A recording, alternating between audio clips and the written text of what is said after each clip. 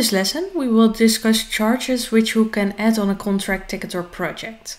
These charges will be for routine activities which aren't covered under your default contracts, like the onboarding of a new workstation or shipping.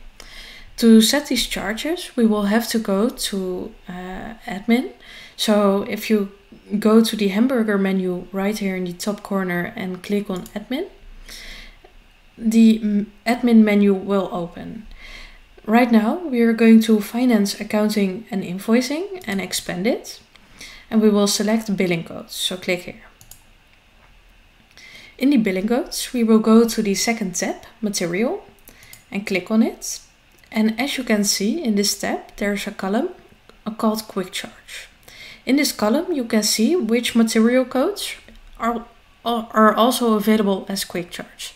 So you can see by the check right here that the onboarding new workstation is a quick charge for us, and shipping is also a quick charge for us. So if you want to make something a quick charge, what you can do is you can go to the hamburger menu from the material codes and click on edit. And as you can see, a new screen pops up. In the screen, you can select the check mark right here, available as a quick charge, and make sure it's activated. After it's activated, you can click on save and the quick charge will be made available automatically. So a lot of customers will have the default prices for these quick charges. So for us, onboarding new workstation is 50, and in costs, and it's in price it's 110. But there are some customers which will have a custom type of rates. So for these type of customers, we want to edit the contract, because when we edit the contract, we can make different quick charge prices available for them by default. So to edit a contract, go to the hamburger menu right here and click on contracts. Search for the company you want to edit a contract for, and click on search right here. So I want to edit it for our own company right now in the contact-based billing contract. So I will click on contact-based billing. And as you can see, I have the contract open right now. In the contract, there is a tab right here on the left-hand side called Charge Defaults. So when I click on it, as you can see, I can set new defaults which are different from the system defaults we just set. In the defaults right here, if I want to add one, let's say for example for the shipping in our defaults is 0, as you can see, for costs and price. But for this customer, I want to set a different price.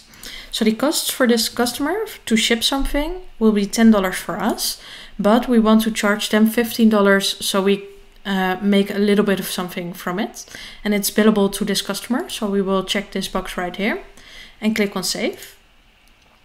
After we've checked this box, the rates for this customer are ready. So let's say I first have a ticket which is not associated with the contract at all, and I want to add a charge, like we just made the quick charges in the material codes. I can just go to these icons right here and select the charge one, or you can use the shortcut Alt-4 buttons. So when I click on charge right here, I can select the material code I want to use. So right now I want to use the shipping code right here. I can select it and click on save selection. If you want the list for material codes, you can click on this icon right here and it'll open right up.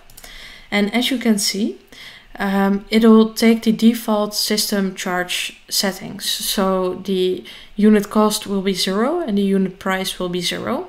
And I can click on save and close to save them for this ticket.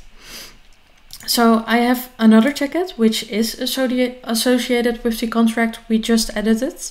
And this ticket, to add a quick charge, I will again click on the icon in the left